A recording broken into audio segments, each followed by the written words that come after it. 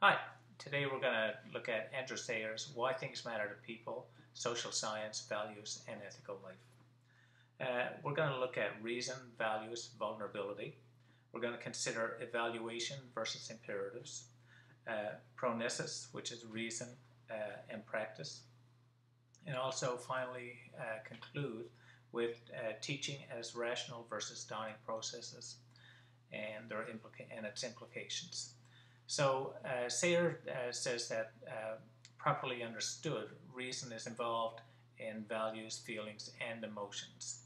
So, and capacity and vulnerability are always in relation to various circumstances, whether they're passing events or enduring circumstances. He relates the story of Said's suffering of the immigrants and how it is that you have to leave your home empty in order to fill it, how you have to leave your family in order to feed it, etc. And in terms of scholastic fallacy, we consider to avoid the theory-practice contradictions, we need to check that the way that we account for other people's behavior is not at odds with the way that we account for our own behavior. And Sayer quotes Bourdieu, who warned us of dangers of scholastic fallacy, where academics projecting their contemplative, discursive relation to the world onto actors such as us, who have a more practical relation to the world.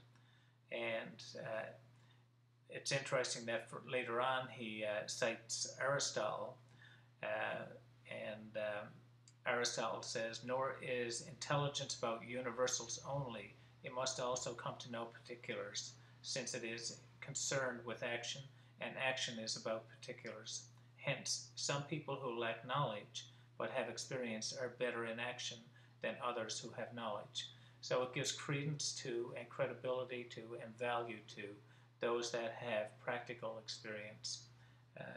And so it shows that lived experiences are valuable, and that there highlights, in my view, the value of the individual, and the input of the student in the class is a value, can make a valuable contribution. Sayer also argues that in everyday life we regularly engage in reasoning, and how we value, and that there's a reflection of how we value things. And within, he uses the example of how children are brought up and what behaviors are acceptable, etc.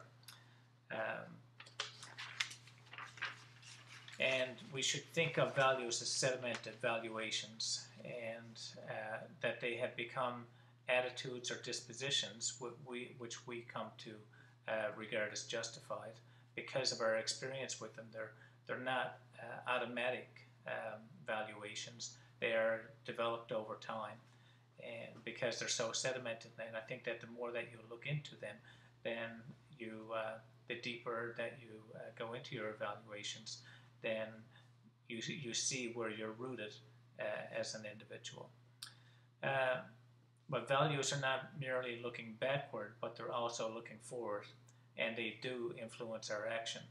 And that there's how, and he uses the example of respect and disrespect, with the individual who is disrespected then becomes sensitized to the future disrespect, and it changes the way that they act. So the individual might be more conscious not to be disrespectful to someone else. Interestingly, he includes as social scientists that value-laden terms are valuable. And I thought that he highlighted this well. He used the example of the Holocaust. Thousands died, the sentence using the phrase thousands died in Nazi concentration camps, versus the phrase thousands were systematically exterminated in the Nazi concentration camps. And the latter is more powerful and more accurate because it includes, not only does it include the descriptive component, but also the value piece with it. And Ken in class brought up, just like the millions, 15 million blacks that were brought from Africa as slaves, again, that value piece added to that, the number, etc., is valuable in projecting what the power of the phrase. Evaluations versus imperatives. He considers three considerations, and we'll talk about primarily two here. Evaluations should be open to criticism and revision, and we should consider this in our teaching practice and pedagogy.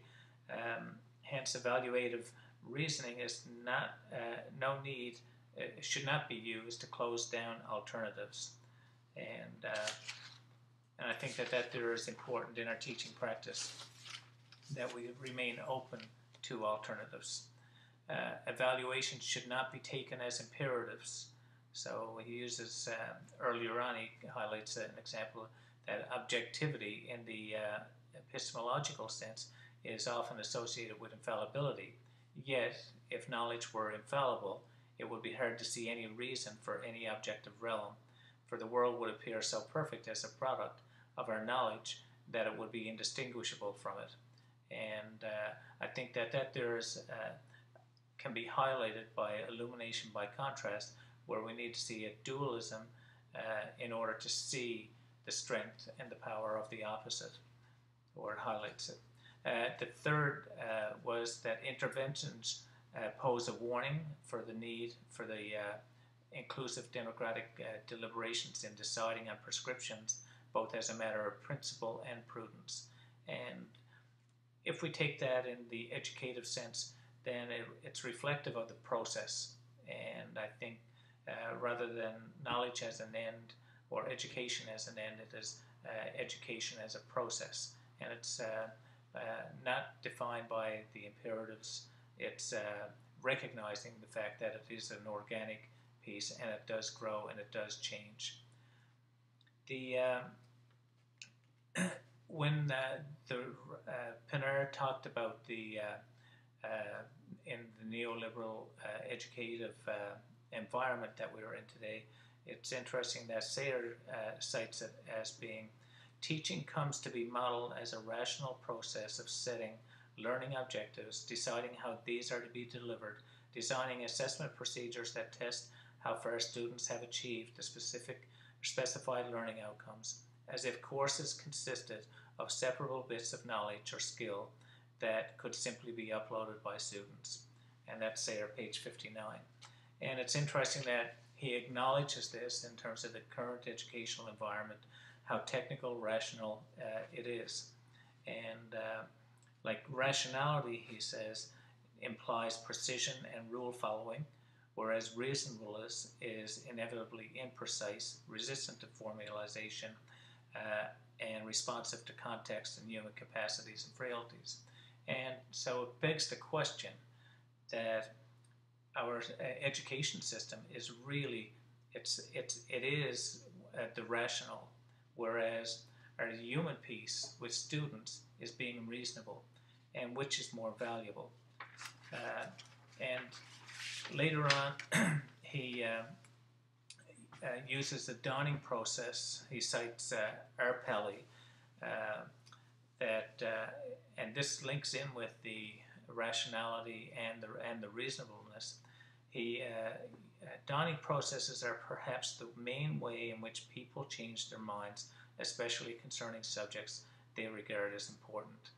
And I think this is a critical piece in the whole book, because do we want to educate by dawning processes, or do we want to have a deliberate attempt whereby we can be reasonable, we can be human, we can be relational with students, and in an ethical manner that it creates a positive learning environment where students are engaged and feel a part of the process. And the next step that I see now in Sayre, he uses this dawning process. The example he uses is how people get rid of or evolve from racial prejudice. So it dawns on them at some point in time that it's not right to be prejudiced, and because it dawns on them, then they change their behaviors. But when we teach and we look at teacher education is about the rational piece in the earlier quote that I quoted from Sayre. Whereas if you look at the dawning process, as a teacher myself, I look at after 10 years or 5 years teaching, I realized that the relationship with students was more important than the information I was giving them. And by developing a positive relationship with students, then you're able to get much more from them. Sayre uses an example in terms of process for nursing trainees, and I think that this can be applied to teacher education, whereby the first thing is they learn to follow the rules. Then they acquire habits of thought and action, and then the expert nurse has knowledge, or pronesis, which is practical reason, judgment, or wisdom. And so ultimately the teacher, the expert teacher that we have in the system, has practical reason, has judgment, and has wisdom. And that's it for today. Thank you.